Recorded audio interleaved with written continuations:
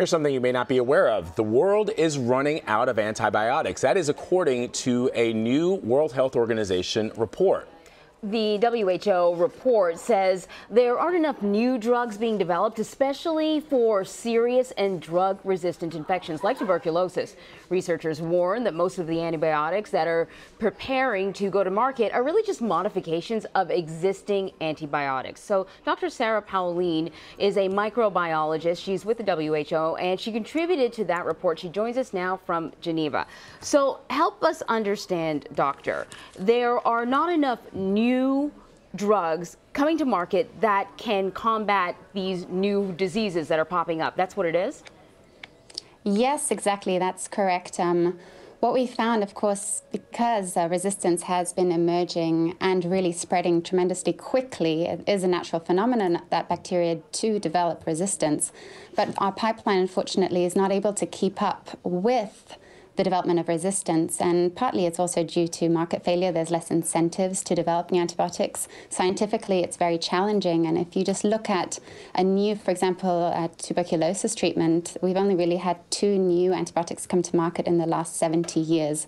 So it shows you what the situation is, and we are already starting to face really multi-drug resistant and ultimately untreatable infections such as gonorrhea. Doctor, when you say that there is no incentive to develop these new drugs, these new medicines, do you mean that there isn't an incentive, a money factor here? Is this what we're talking about, the economics of it? Yeah, I think that's part of it. So the return on investment, of course, is not as high, for example, than treatment to treat chronic infections. And also the science behind it, the pure science to develop truly innovative new antibiotics, in particular for our critical pathogens, gram-negative pathogens, for example, to treat a urinary tract infection, is very complex. So I do understand partially why there is so little, but a lot of it is that there is not enough investment in this area. And doctor, just a follow-up on that, is that also because, let's face it, a lot of these diseases, these strains that we're seeing are happening in countries and in populations where they're poor. There's a lot of poor people. These are poor countries, and they don't have the capabilities of doing it themselves. I'm sure if there was a way to develop a drug to prevent hair loss, that would get a lot of investment, but something like this doesn't. Tuberculosis is not quite as sexy as Viagra. Absolutely, and I think that's really a crook of it. And also, unfortunately, in a lot of our low and middle income countries, we don't yet have the laboratory capacity to really understand the full issue. And as you might have also seen in our report, what we also really are lacking is oral formulation, so tablet formulations of new antibiotics. And this is what is really critical for use and access in low and middle income countries. So in talking about this, which infections concern you the most? Where do you think the real danger is? Well, we recently launched another report, which is of our priority pathogens, which showed those pathogens which are most likely to develop resistance and really spread. I think that's also one of the things we're critically concerned about. And so these are gram-negative bacteria that, as I mentioned, are very difficult due to complex cell walls, etc., difficult to develop new antibiotics.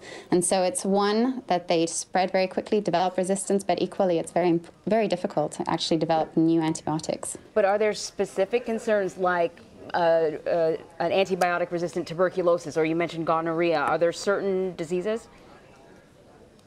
Yes, so we have Pseudomonas aeruginosa, if you want to talk about bacterial names, Acinetobacter baumannii, and Enterobacteriaceae, and a lot of those really cause urinary tract infections, and very common infections actually. And then of course we also have tuberculosis. We know that already annually we have 250,000 deaths from drug-resistant tuberculosis infections. And as I mentioned, if we've only had 2 new antibiotics come to market in the last 70 years, so this will become and is already a challenge. It's really disconcerting to hear this report from you, from the World Health Organization, Doctor. Last question, I guess.